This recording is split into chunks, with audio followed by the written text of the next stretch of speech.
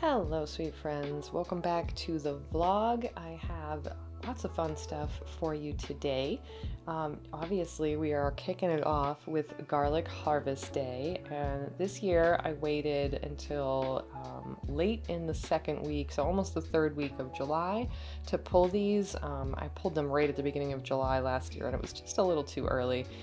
I still think one of the beds of garlic could have stayed in for maybe an extra week, but they look pretty good, so I'm okay with it. I'm also going to be doing some garden bed maintenance. I'm pulling some crusty old peas out of here right now, so you'll see some of that. But before we get too deep into the vlog, I'm just going to give you a little moment of zen in my garden and show you what's been blooming. So take a breath and enjoy, and I'll see you in about a minute.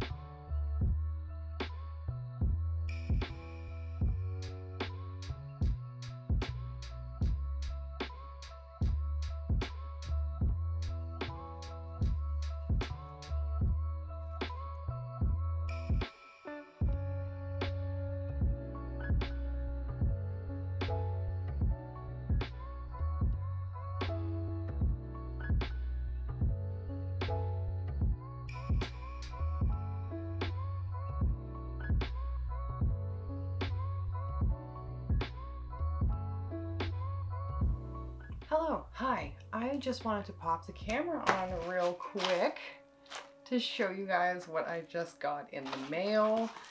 It's an influencer media kit, which I think makes me an influencer. I hate that word. Anyway, I'm excited to get the kit because it contains... It's Maria's book! Oh my gosh! Oh, it's so cute. I knew it was going to be cute. So the illustrator, she does, her company's like Hemleva or something. They do all those really cute plant pins, like a little enamel pins. And I almost bought one in New York and then I didn't, and I was kind of kicking myself for not getting it.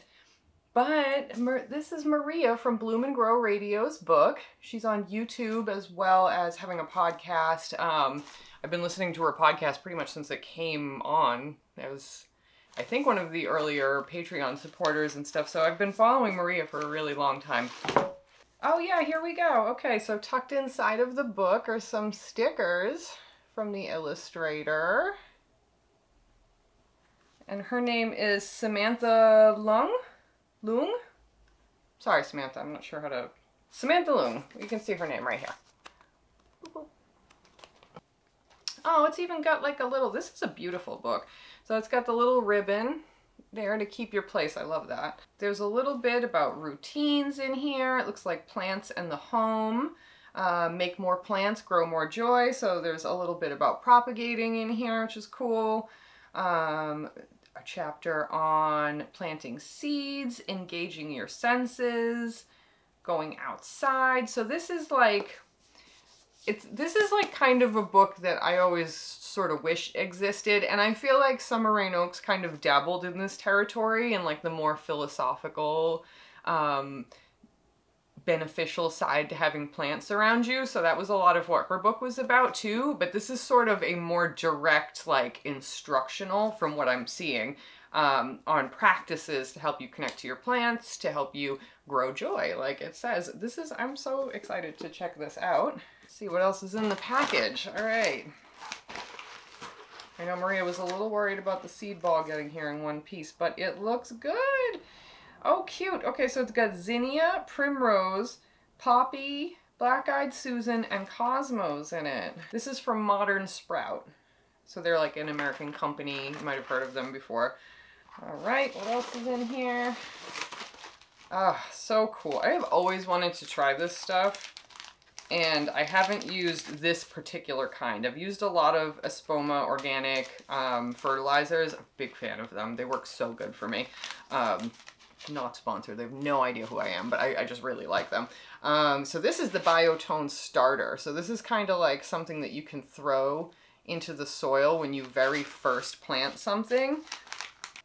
Looks like it's also got some, oh yeah, it's got mycorrhizal fungi, it's got all kinds of bacillus in here.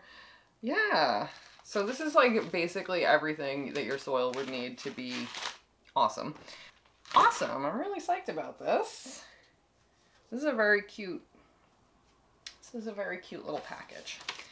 Someday I hope to have my own book and I get to do this too, so fingers crossed for me. In the meantime, every time one of my content creator peers puts out a book, I am so happy to support it. I am so happy to read it and check it out. And I know I'm going to love this because I love Maria's podcast. She is such a just terminally delightful human being. I mean, you can really tell that she puts a lot of effort into just like really putting a lot of love out there.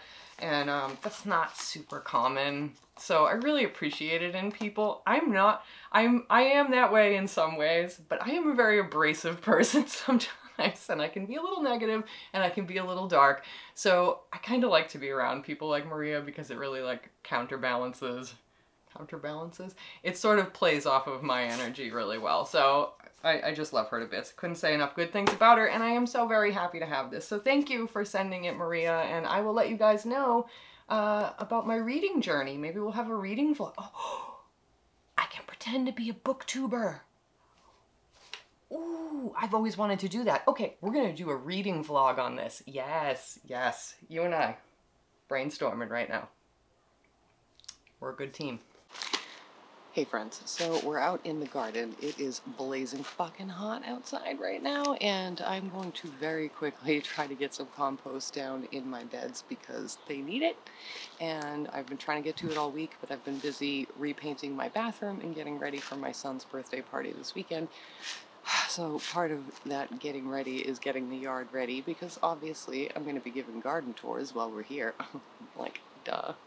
So I'm also going to try out some of this Biotone Starter that I got in the PR kit for the new Growing Joy book. Excited to give that a shot.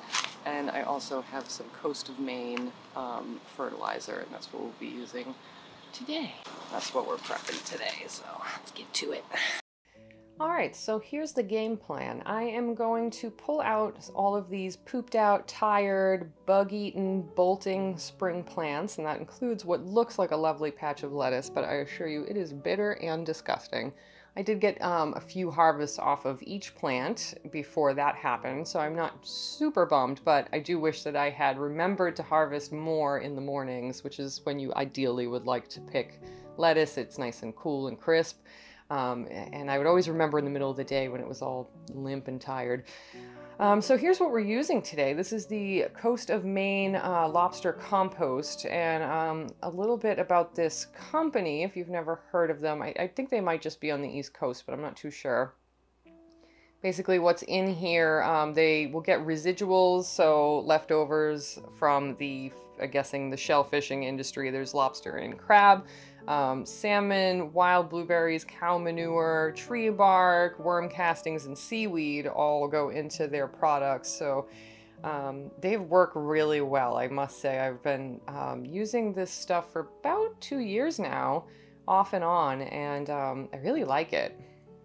So it looks like I didn't really move the hay, which I use for, actually it's straw. It looks like I didn't really move the straw that I use for mulch, but I did actually take a bunch of it off, so it's not as thick as it looks. But most of my straw mulch has broken down and needs to be replaced anyway. And here I'm just resurfacing the bamboo that I use for marking off the square foot garden pattern in these beds. These are 4x4, and then I use 4-foot bamboo to, you know, put the grid pattern in there just so I have an idea of where my square footage is. And if you don't know what square foot gardening is, maybe I'll do a video on that someday. It's a pretty cool method. And this is another bed that I use that in. So basically today, you know, that was what I was paying attention to, is my square foot beds. And you'll see in a bit my tomato and garlic bed. So I'm just adding the Biotone starter in here. This is one of my earlier raised beds, so this could definitely use a little bit of something something to get it going again. And then here's that garlic and tomato bed. So I also spread a bunch of compost over here as well and sort of resituated the irrigation tubing. All in all, it was a really good day in the garden. I'm so glad you guys hung out with me.